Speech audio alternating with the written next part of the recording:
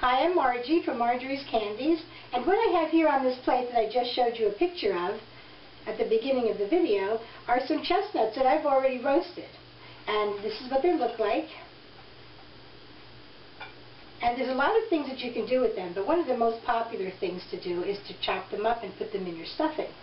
I actually like them just plain, and once a year I like to just make them just for fun. So I'm going to show you how I do that.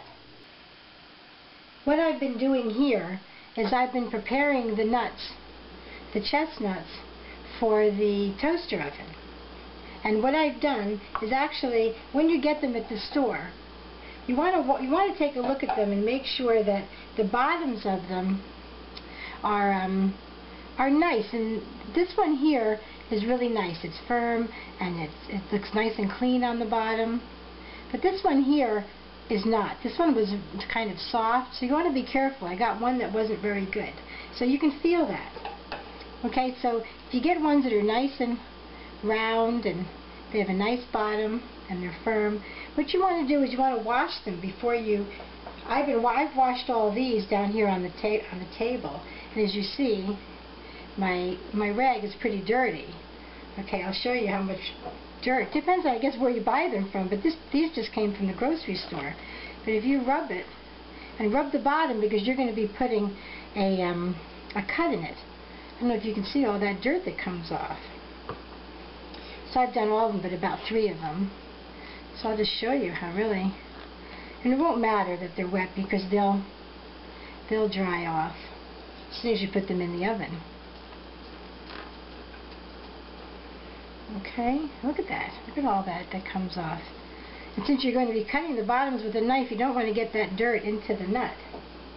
Okay, so now what I do is I take a nut and I'm going to put it down on the table. And I'm going to cut, always cut away from you when you put the knife in. Put it in and push down, okay, and go all the way down to the bottom. Now you're cutting the bottom part of the nut, not the point, but the bottom part, and you want to make one cut down, and you're going to make an X pretty much. Always put the knife in and go away from you. Okay, and you just make a little X in the bottom of it. And I'll just do these other 3. Always away from you. No children should be doing this. Okay, the little X. Like I said, I've done all the other ones.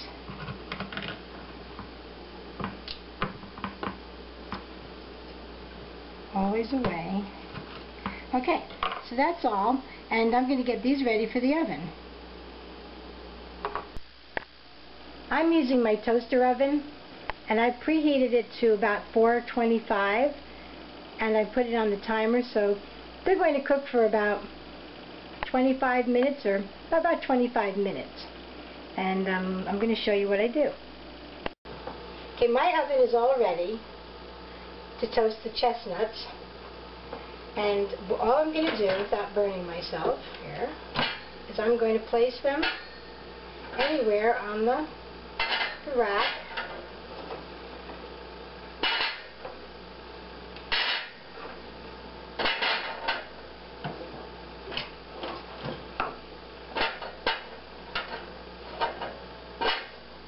And leave them in for, I'm going to put it on for 25 minutes. And then I'll be back and I'll show you what they look like.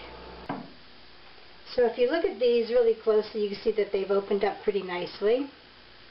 And they're cooled off enough I can show you. See how that opens up. Pulls away, the shell just pulls away. Okay. You might have to play with it a little bit, but mostly the nuts will just come out. And you can chop them up and use them in stuffing. Do a lot of things with them. So they're a lot of fun. I hope you have fun trying this at home. And see if I can bend down and say hi to you. Hello. And I'm Margie from Marjorie's Candies. And there's your chestnuts.